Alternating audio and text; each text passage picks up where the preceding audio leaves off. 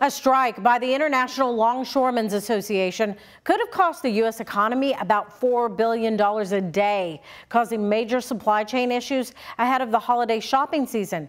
But both sides have agreed to suspend the strike until mid-January, although there are still issues to be worked out.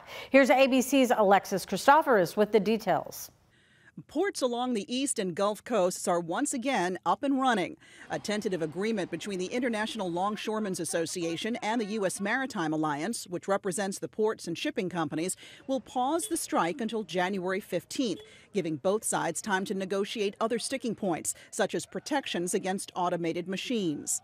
Sources familiar with the negotiations tell ABC News wages will go up by 62% over the 6-year contract. Not as much as the union wanted, but a lot more than shipping companies originally offered. In terms of dollar amounts, base pay under the old contract was $39 an hour. That will increase to $63 an hour by the end of this contract. That's about $131,000 per year. Many dock workers already earn more than that after bonuses and overtime.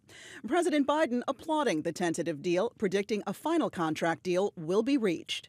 Dock workers are going back to work, and the next 90 days we're going to settle everything. The CEO of the National Retail Federation also celebrating the suspension, writing, "The sooner they reach a deal, the better for all American families." In scenes reminiscent of the early days of the pandemic, consumers lined up. I was waiting online because I know people panic every time they hear something. Panic buyers clearing toilet paper from shelves at some big box stores, despite the fact that the disruption would not have affected domestically produced tissue paper.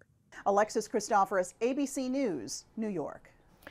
And according to ABC News, dock workers are already back on the job offloading cargo that had been sitting on container ships when the strike first began.